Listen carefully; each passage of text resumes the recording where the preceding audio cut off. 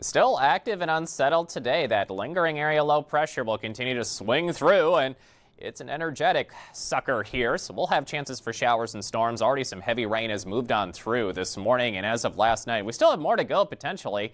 Always take these numbers with a grain of salt, but some heavy rainfall, 1 to 3 inches locally in some areas, especially central, eastern New England, eastern New York State, where there's still a risk of severe weather. Cities like Hartford, Providence, Boston, surrounding areas, the Adirondacks, southern New Hampshire, and Vermont. Can't rule out some scattered large hail, damaging winds, or even a brief tornado with storms today. Flash flooding will be a concern. Areas of New York City had some very heavy rain move on through for your morning drive.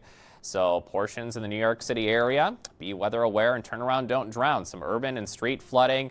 Home flooding is all possible. Remember, turn around, don't drown when you're traveling. You never want to drive through a flooded road if you do encounter that this morning.